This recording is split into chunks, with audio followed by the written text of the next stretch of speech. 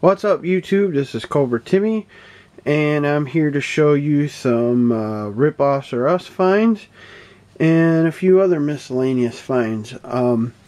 This was all through 1 week. It's been really slow around here, so let's get into it. Majority of it's posters. So as you see, first one is advertisement for Call of Duty Ghosts Season Pass. A lot of these are going to be the same ones I found previously, just from a different store. I found Call of Duty Ghosts with no logos or displays on it, so actually that's quite nice. I don't remember if I found one like that before. Here's the M&M logoed poster.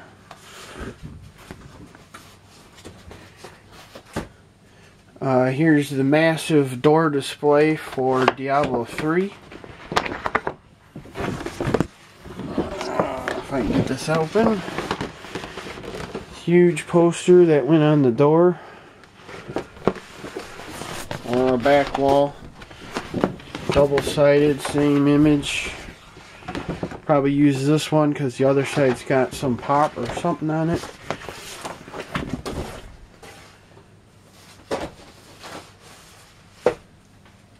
Have some Watch Dogs boxes. There's 3 of them. They're all in this rubber band here. So you see them all. Put them all back on the rubber band.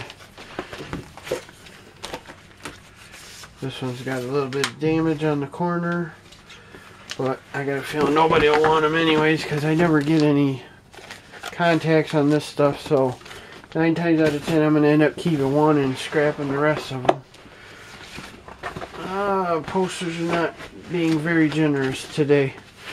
Call of Duty Ghost, like wide poster, but it's really thin.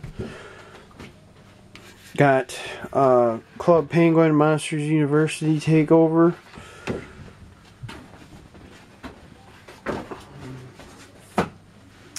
Battlefield 4 poster. Can't get away from these. WWE 2K14 with season pass wording on it. Watch Dogs poster. Another one that you can't seem to get away from. Got Assassin's Creed 4 Black Flag poster. I don't know if this is a different variation of others, but I got that one. Got yet another Watch Dogs poster.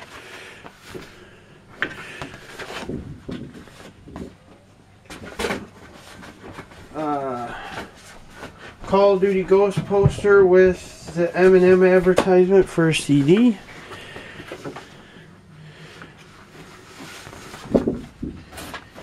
And then finally a massive upside down Battlefield 4 display or poster. Then I only have 2 other items. Didn't find too much like bag wise, as you'll be hearing in my videos. They've been doing a lot of remodeling in the one store that I go to check more than the others. So they really haven't been throwing away too much stuff because, you know, the dumpster's been filled with their crap, whoever's remodeling. But I found a black Wii box. It's the Mario Wii edition, so I grabbed that just because, you know, been finding pieces for stuff like this, so you never know, I might run across it. Then I'll have it complete. Found the kind of like the guide thing for the PlayStation 4 and Xbox times. It just shows like all the posters and stuff they got coming out and how they're going to be displayed and all that. So this is like more or less checklist for stuff to look for when dumpster diving comes along. And then at one of like the it's called Five Below, the store that this was from. Found a few things from there. I found, sorry, I was so far back, couldn't see it. It's a Babam character.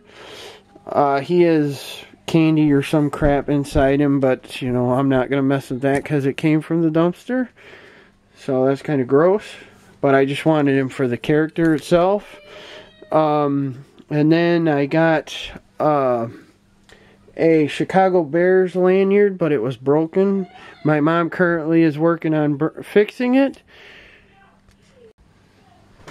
The last find I found was also in the Five Below dumpster, but there's like a retro store next to it, retro game store. But this was kind of odd to find, so I just grabbed it, especially that I just got one of these recently. But I found a original PlayStation box. This is the way I found it. I gotta see if this stuff will clean up. It looks like some type of sauce or something, but hopefully if it does. If it doesn't, I might just throw it away. It's kind of hard to find a PlayStation box anymore, so besides the filthiness of it, I couldn't say no to not taking it. So others might say, yuck, why did you grab it? But I don't care. Systems are more valuable when you have boxes and paperwork with them. So you'll learn that if you ever try to collect one of these days. My fellow divers and collectors understand that. So but that's it for all these finds. Not much this time. Stay tuned for the next video. As always, guys, have a good day. Happy hunting. Peace.